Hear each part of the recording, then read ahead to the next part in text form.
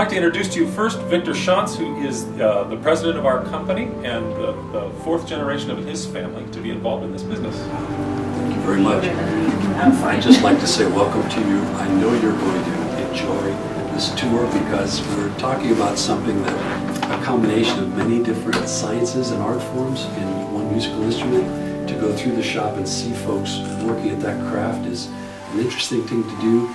Learn everything you can about how this instrument goes together and how it can enhance worship at your church. Many pipe organs up until about the middle of the 1920s were done from sugar pine.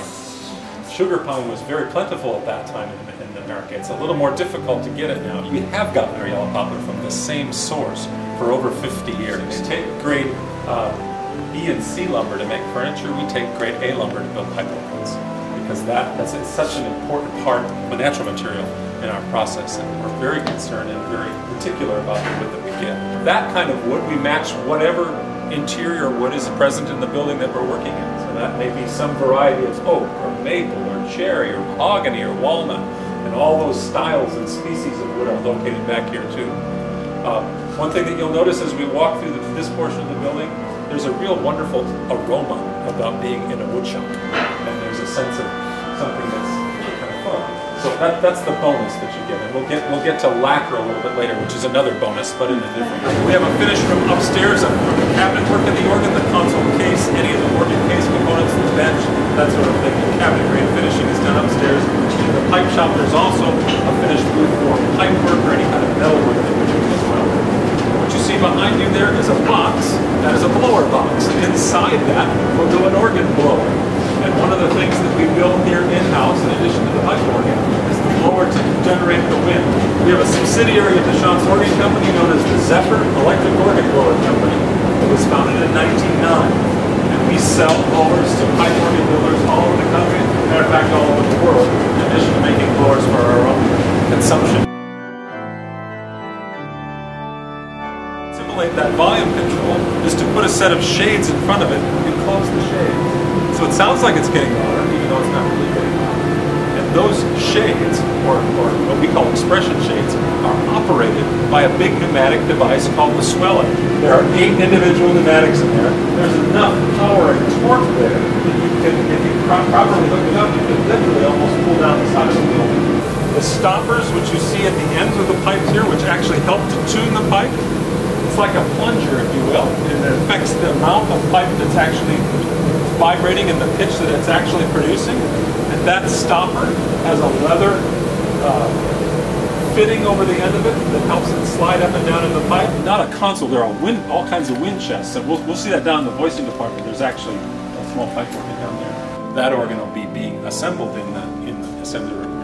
And as we get big organs, in here, sometimes at night we'll even leave the lights on because people like to drive by and see these great big pipe organs. We don't play them here. And you think, that's kind of odd, isn't it? You make musical instruments, you mean you don't play them here?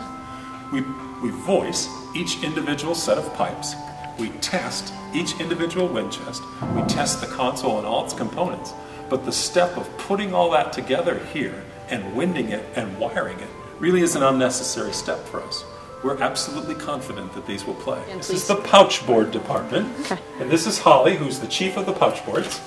And this is the mechanism, or the portion of the mechanism, that actually makes the wind chest work. Every one of these little pouches represents what? A pipe, a note. Absolutely right. And these are all hand-built right here.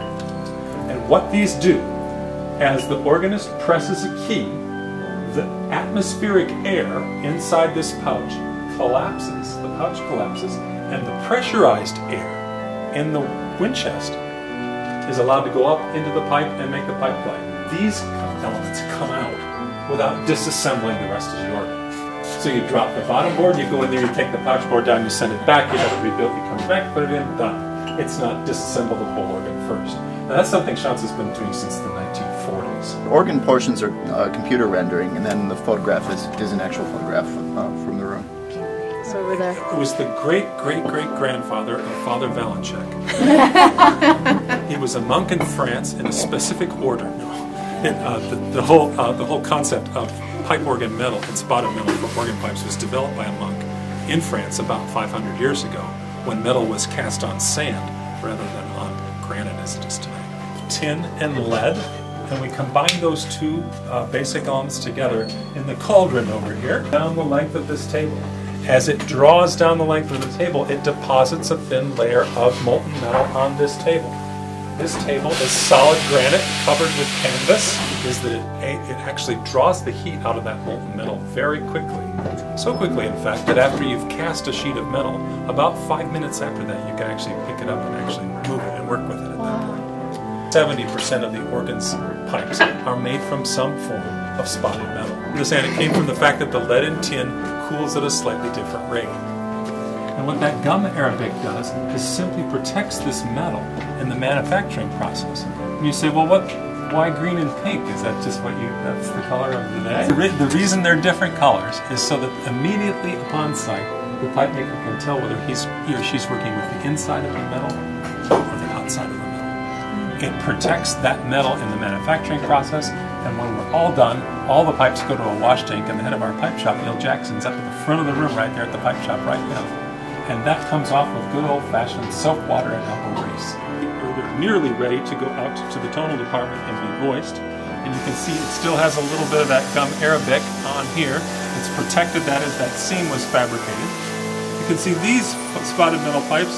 The spots are a little bit easier to see in this pipe of this scale. In addition to being washed, then eventually a cast lead toe will go on the bottom of this pipe. One other step is that there will be some kind of tuning device put on this pipe. A pipe's pitch is determined by its length. Come on in, guys. This is the tonal department, and this is where voicing of organ pipes happens. And what happens is after the pipes come out from the pipe shop, they're brought to this department, and two things happen. The first thing that happens is that they are what we call prepared to speak and prepared to be, in the case of brand new pipes, really not speaking at all. They may sort of try to make a sound, but they really haven't made much of a musical sound yet. So the job of the voicer is then to direct that air sheet by manipulating the languid and the flue, which is the width between the languid and the lower lip of the pipe. We can modify how that air sheet is striking. We want it to come up and bisect the upper lip so that it sets all of the air in this column here into resonance. That's what's going to produce our tone. So the voicer's job is to direct that air sheet, and he's got a couple of different things and techniques that he can do. This is Jeff Hurt, who's the head of our tonal department here. Almost plays by itself. But 1 + 1 = about 4 here. Because you intentionally set the pipes just slightly out of tune. Sounds very accordion-like. Yeah. Why do they use white metal? Again, in this instance, it's as much for timbre as anything else.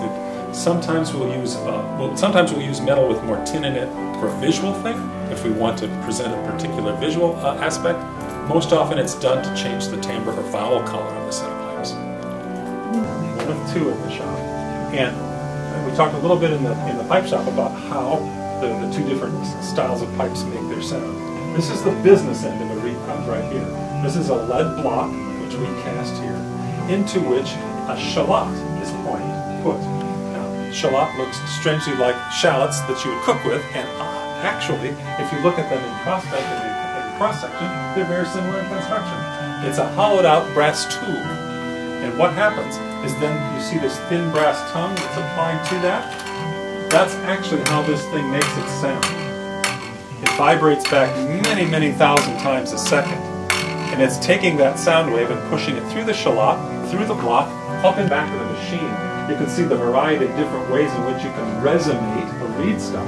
Everything from fractional length pipes and things that look like little toadstools and mushrooms to orchestral style trumpets with a flared bell on the end, and everything in between.